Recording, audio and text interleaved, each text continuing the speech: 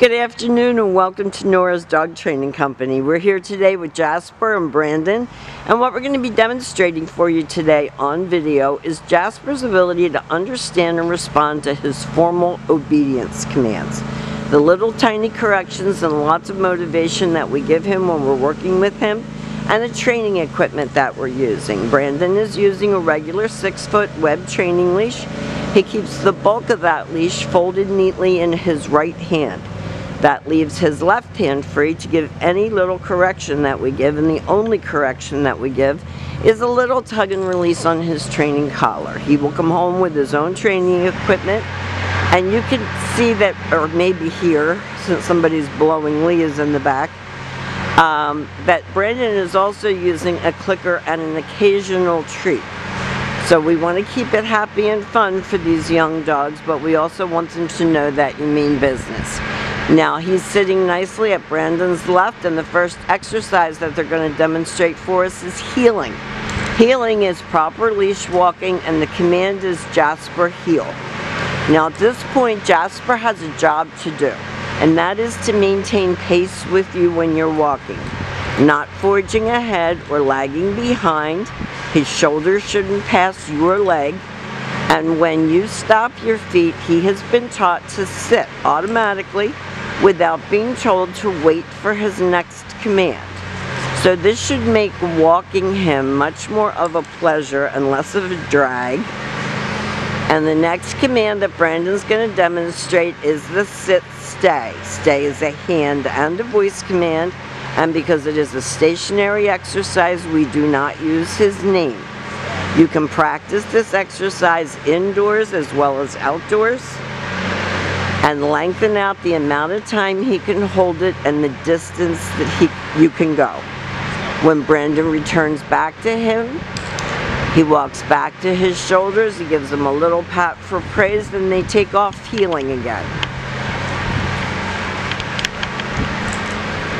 So for a city dog, manners on leash, walking with distraction, even though I'm not loving this distraction, is important because you have a ton of them. Brandon left him in another sit stay, and this time he is going to use his name because he's going to call him, and this is the come on command. And he should come and sit. We've been very much discouraging his jumping.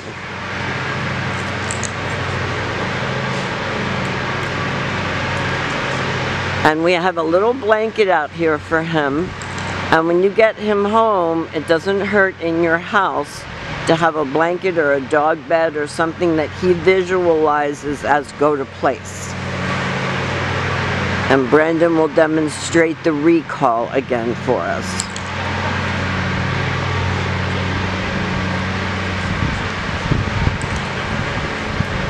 Good, he came and sat, he didn't come and jump. And you can use your clicker two different ways. You can use it as a reward, or you can use it to get him focused on you. Now we're going to demonstrate for you his down from a heel position. So with him seated at your left, left open palm, straight down toward the ground, the one-word command to down and stay. So remember, you only use his name on the motion exercises. Now if he gets up, you see that all Brandon said was no. He repeated the hand signal, and he's going to return back to Jasper. At this point, Jasper expects to get another command, so Brandon heels him out of that.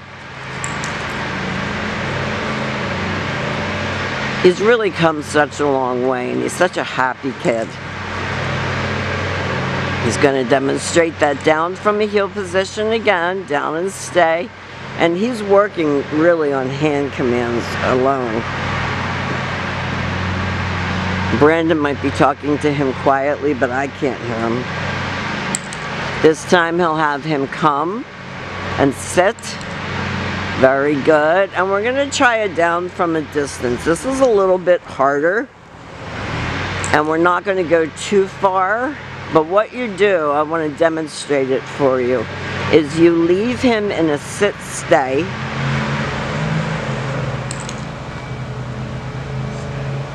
Well, that wasn't what I had in mind, but there's your down one more time. Okay. That's alright. It's fine. When you heel him out of that and bring him back, let's attempt a little short down from a distance. Okay. Jasper, come. Over here. Sit.